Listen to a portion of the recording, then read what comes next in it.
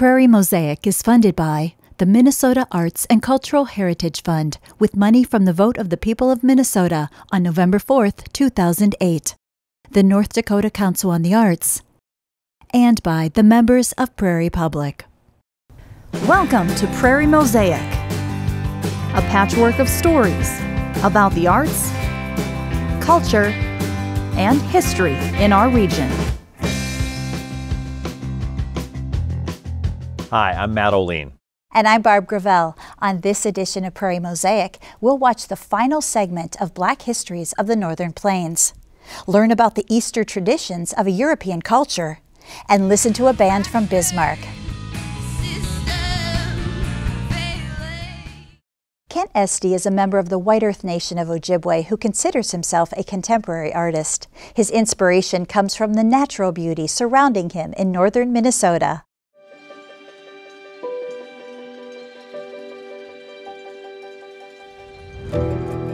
Although I've been painting for 40, almost 50 years, I consider myself an emerging artist.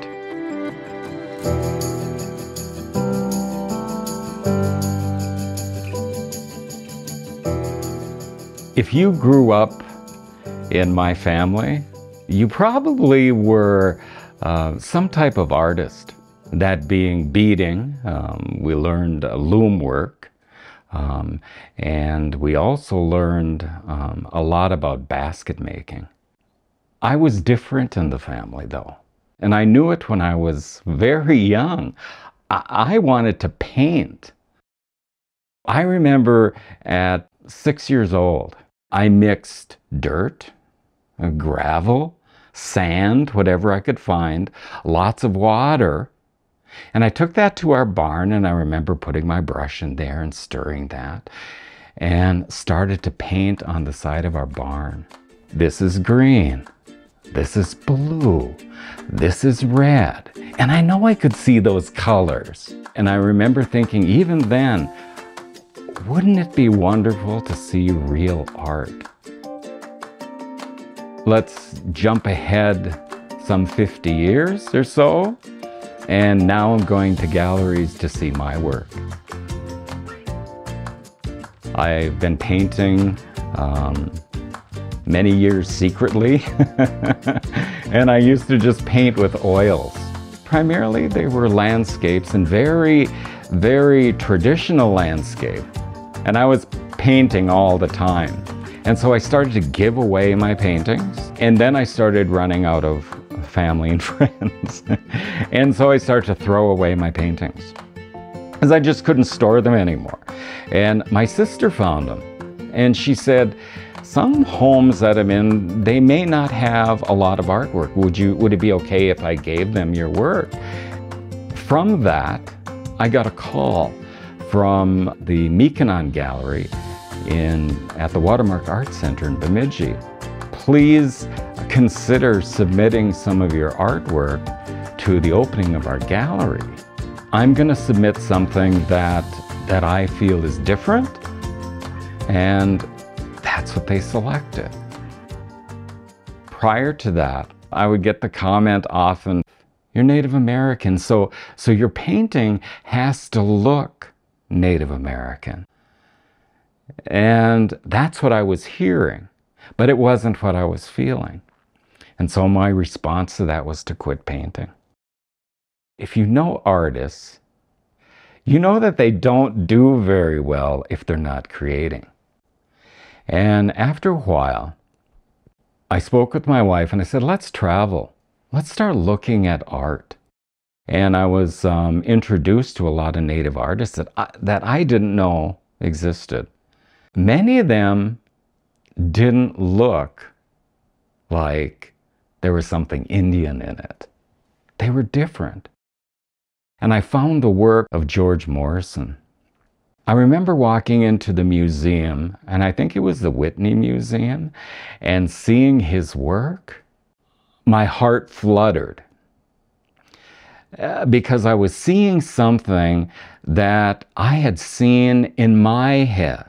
If I just had this freedom to paint what I wanted to paint, this is what I would paint. And I looked, and there's George Morrison, Ojibwe artist. And one of the statements that I'll never forget was that he said, "I'm not a Native American artist. I'm an artist who happens to be Native American." The best way to honor your heritage is to paint what you feel. Then my work started to get more abstract and contemporary in nature, lots of color, lots of movement. And I went back to my landscapes, but they started to look a lot different. When I start a new piece, there's not a lot of pre-planning beyond the colors I know that I'm going to feature and the size of the canvas. I just start putting down paint.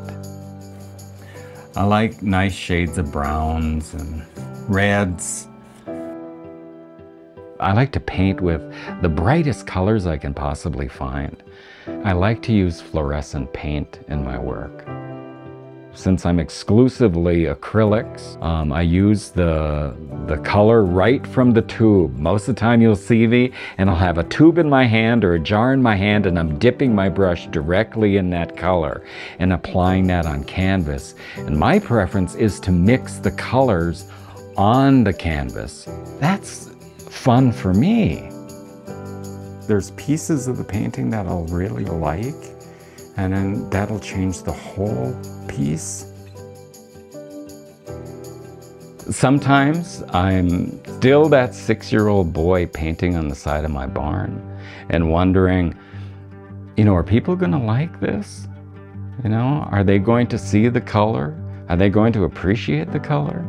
It's pretty awesome to think that where I grew up and where I'm going with my artistry has surpassed even my imagination.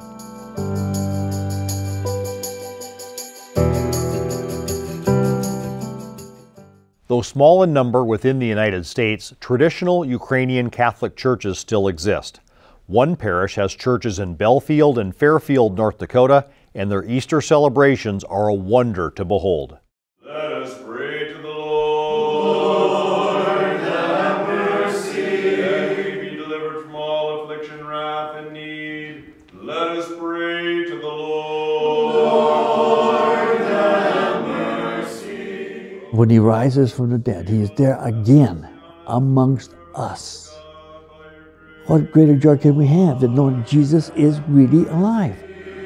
Most holy, most pure, most blessed and glorious Lady, the Mother of God and ever Virgin Mary, with all the saints, let us commend ourselves and one another in our whole life to Christ our God. This is an unusual community. We don't have too many places in the U.S. where you have 5 generations of Ukrainians.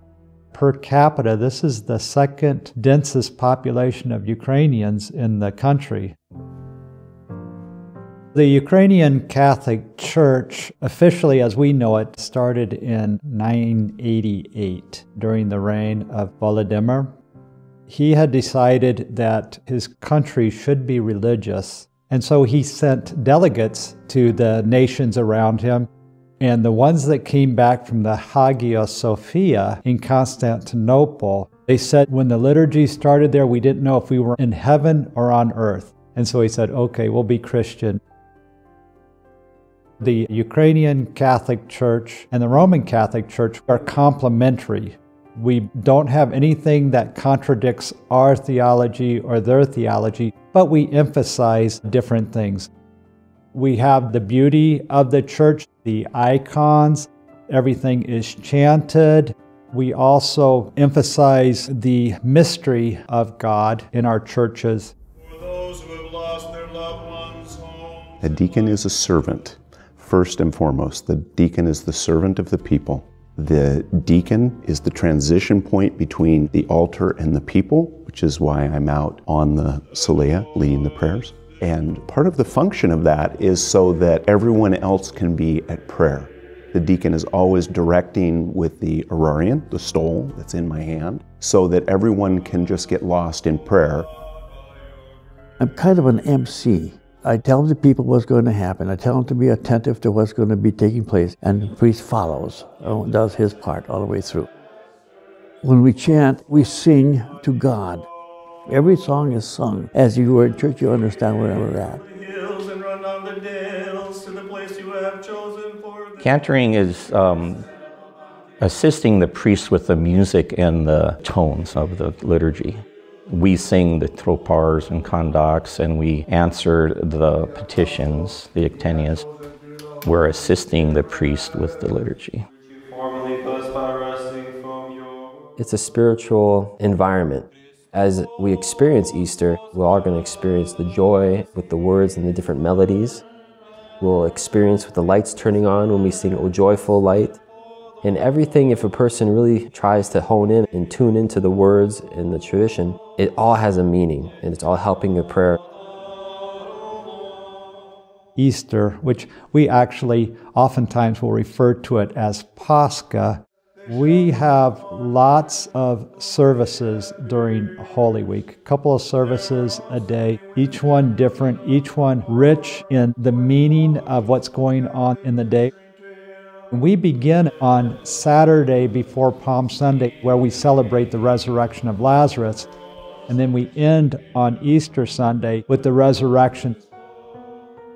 The Ukrainian traditions are very much alive. The Pisanki egg tradition goes way back. Here you have an egg with a shell, so it represents the tomb. The shell, the white, and the yolk, it represents the Trinity. A lot of the ways that they decorate the Pisanki have these symbols of new life on them. It takes anywhere probably from 6 to 10 hours to do one Pisanki. Every egg is extremely special. You cannot make two eggs identical. Among the various traditions that we have in the Byzantine tradition are the blessing of the baskets and the foods that are associated there. Wonderful things that God created that we put aside for those 40 days of Lent, so that we can reflect on all of that sacrifice that our Lord went through for us, and now we're going to feast with great joy. And then our procession around the church symbolically followed the myrrh-bearing women's footsteps who defied danger, death, and despair to seek Jesus' body. We have not varied much in our church. We have not made a lot of changes in our church. Changes were made, but we're coming back to where it was. Each church probably has about 100 parishioners. Not only have they maintained this for a lot of time because of the great faith of the people that are here, but I really see energy really happening to grow the parish. We have young families, and so I really see a lot of life blossoming, as well as we have strong elders here that have maintained the faith that are pillars to the community. The Ukrainian Catholic religion is really important to my family, especially the tradition part of it. The Pisanki eggs, they're bright, colorful, they're really fun to make. It's fun when we get to go home and go and eat all of this food in this basket that's part of our tradition. Our family believes in taking the Eucharist on the tongue. We've always been interested in the Byzantine Catholic Church. So when we saw how the Ukrainian Catholic receives it in the mouth, that was kind of the push we needed to try our first Mass and our liturgy, and after we went the first time we really liked it, and so we kept coming back. It's really homey. We're all kind of so closely knit together, we all know each other, and during the Easter celebrations it's really joyful. Christ is risen from the dead, trampling death by death, and to those in the tombs giving life. I really experience a connection to my heritage. There's been hundreds of people here for generations. So as I'm in the church, I do feel my ancestors, which is encouraging, and it's really present to think how many people have contributed spiritually and physically within the church. Christ is risen. And He is risen. We have a lot of young people that left because of jobs. But when they come back, they always come back to this church. I feel that we are going to grow. Our churches never die. God won't let it die. And that's up to us to keep going. Christos Voskres. This is a place where heaven comes and touches earth. So when we come through these doors, when we come into this place, we get to touch heaven in a way. And it's a very special and a unique way. Christ is risen. Christos Voskres.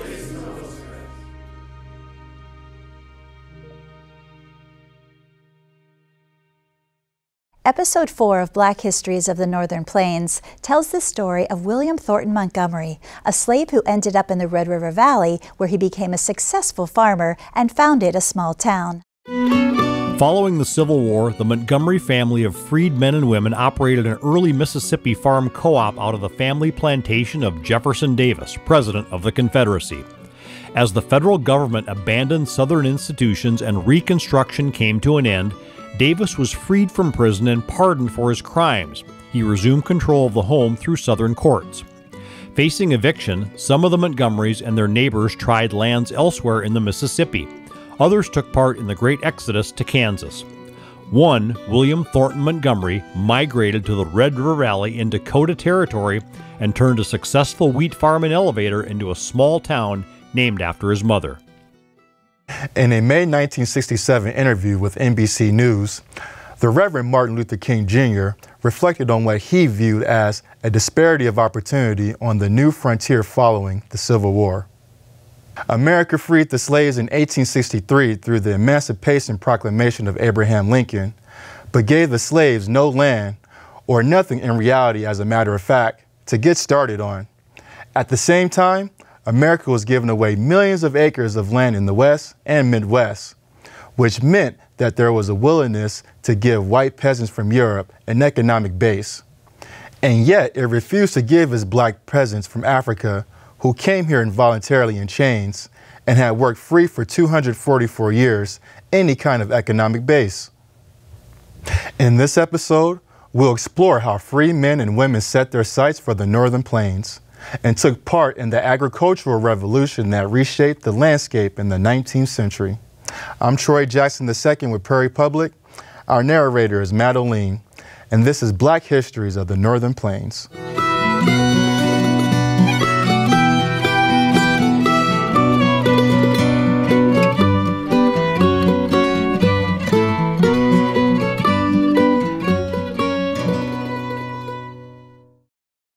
After the violence of the Civil War had calmed, the final decades of the 19th century on the Northern Plains were still marked by tumultuous change.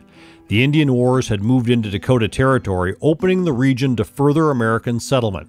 However, this wave of immigrants had been set in motion years earlier by several key legislative acts. When the slaveholding conservatives among the Southern Democrats seceded from the Union in 1861, the radical Republican elements of the northern states consolidated their power in Congress and passed legislation like the Pacific Railway Act and the Homestead Act. The first of these acts created railroad charters providing corporations huge swaths of federal lands to help fund the construction of transcontinental railroads that would connect America's East and West. The Union Pacific was the first railroad chartered by this legislation. The second was the Northern Pacific, which broke ground in Duluth in 1870 and began carrying settlers into Dakota Territory 2 summers later. Many of these settlers purchased their land directly from the railroad or federal government, but a significant minority made use of the 1862 Homestead Act, a revolutionary piece of legislation that created federal subsidies for agricultural settlements in the West. Though some historians have criticized the program, citing failure rates, fraudulent claims, and other abuses, the Homestead Act succeeded in expediting America's westward expansion and provided new paths of economic mobility for the nation's growing working class. Unfortunately, as civil rights leaders like Dr. Martin Luther King Jr. later argued, the program failed to address standing racial inequities and other barriers of entry, and few African Americans ever took part. In Northern Plains communities, African American populations remained low, usually constituting less than 1% of the population, and most of these men and women came north with few resources to work in service industries and general labor. However, a few hundred black settlers and families still staked their claim on homesteads in the Northern Plains, including William Thornton Montgomery, perhaps the most successful to do so. Montgomery came north from Davis Bend, Mississippi, where his family had been enslaved by brothers Joseph and Jefferson Davis, wealthy plantation owners influenced by the utopian ideals of Robert Owen. On the Davis plantation, enslaved men and women were allowed greater freedoms than was typical within the confines of their bondage. They were educated, relatively well-fed, and compensated, and William's father Benjamin was trusted to manage plantation business. He also developed a reputation as a machinist and engineer. Yet when the Union Army marched through Davis Bend in 1862, the Montgomerys joined their ranks to fight against their former owners' Confederacy forces. After the war, the Montgomerys purchased the Davis plantation for $300,000. William also served in public office, one of the first in the Reconstruction South. By 1881, cotton prices had fallen and Jefferson Davis regained ownership of the plantation, so William moved north to grow wheat as a bonanza farmer. He arrived in the North with considerably more money, education, and experience than most of his Red River Valley peers, and as a result, his years in the region were marked by relative wealth, comfort, and social standing. William landed on 640 acres in Richland County, 2 miles from the Red River. The Chicago, Milwaukee, and St. Paul rail line connecting Fargo and Breckenridge ran through his land. The additions of a general store and grain elevator in 1888 soon gave form to a small village of Montgomery's neighbors and laborers called Lithia. His later land purchases and Homestead and Timber Culture Act claims added to a thriving operation of more than 1,000 acres. At the turn of the 20th century, nearing 60 years of age, William returned to his family in Mississippi. He died in 1909, having taken one of the most impressive journeys to the north and back. Some of Montgomery's successes were shared among the other few black settlers in the Northern Plains who found community at the end of the 19th century. However, his return to Mississippi also foreshadowed a steady outmigration of the region's black population that would continue until the 1960s. New histories will tell their stories. Thank you for joining us for a look at the early years of the Black experience in the Northern Plains. We hope you continue to explore, learn, and even share the many threads of our unique histories. As Sojourner Truth once said, "Truth is powerful and will prevail."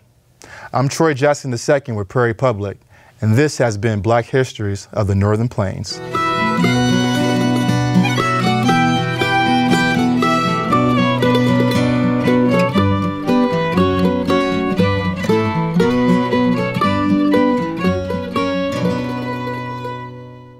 Wildly Appropriate is a band from Bismarck who described their music as groovy garage rock. Their energy is unbridled and their original tunes come from personal experiences and emotion.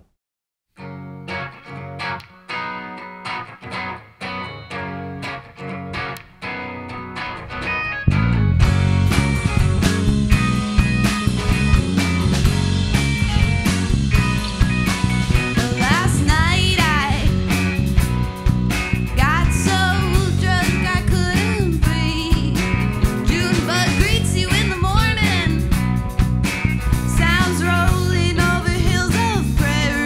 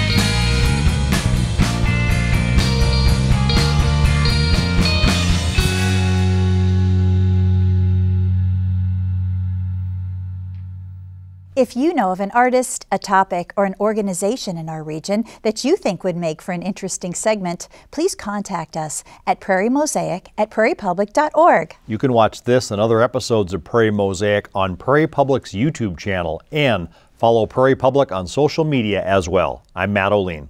And I'm Barb Gravel. Thank you for joining us for another edition of Prairie Mosaic.